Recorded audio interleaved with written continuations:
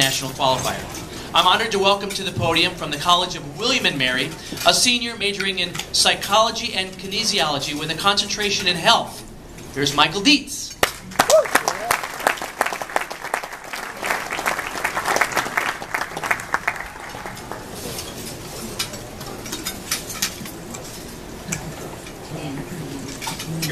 First of all, I'd like to say thank you to Bart Connor for introducing me.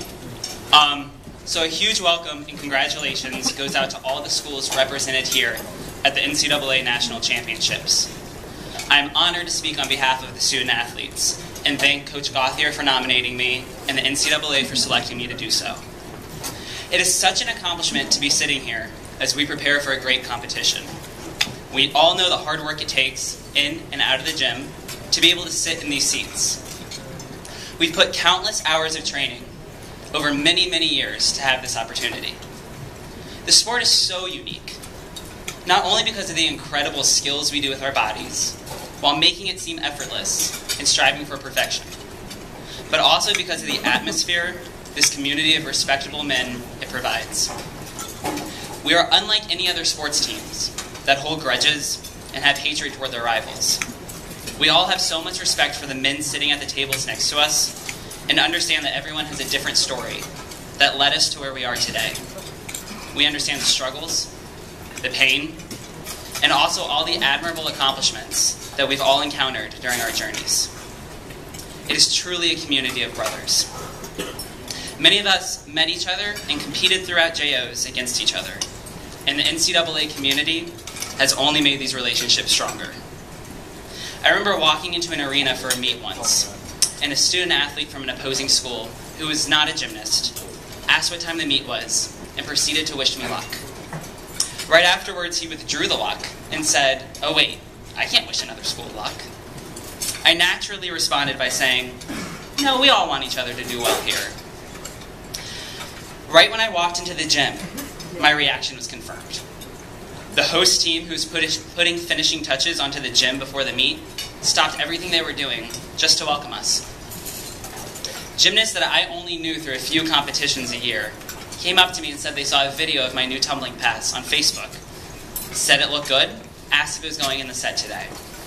And during that meet, when I almost went out of bounds during my final tumbling pass, the whole opposing team was standing in the corner yelling, "Fight, fight, you got it, Deitz." These are just a couple of the numerous examples of the camaraderie and the relationships formed between all the athletes here.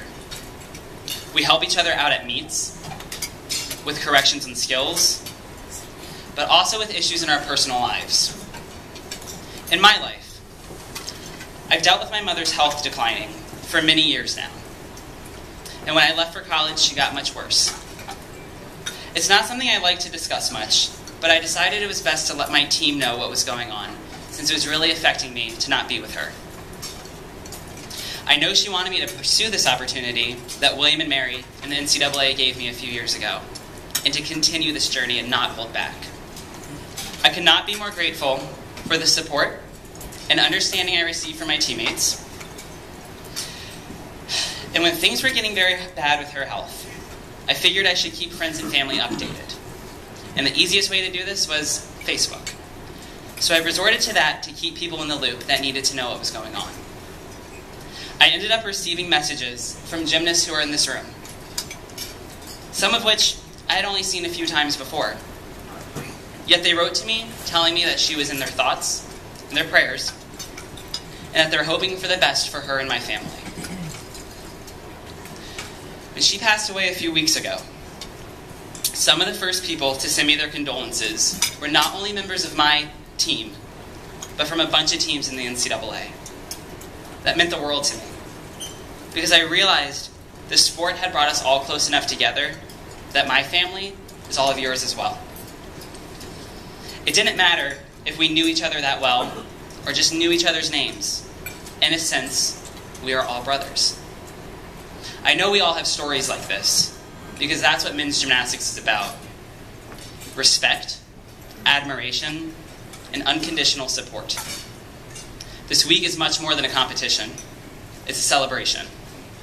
A celebration of the wonderful sport of men's gymnastics.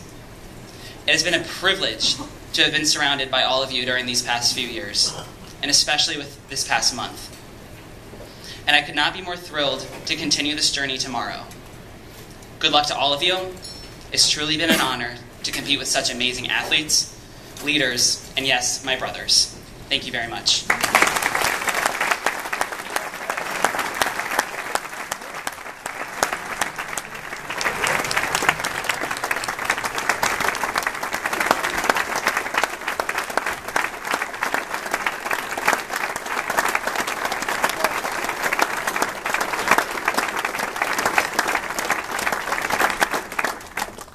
Thank you, Michael. Thank you for those powerful and poignant remarks tonight.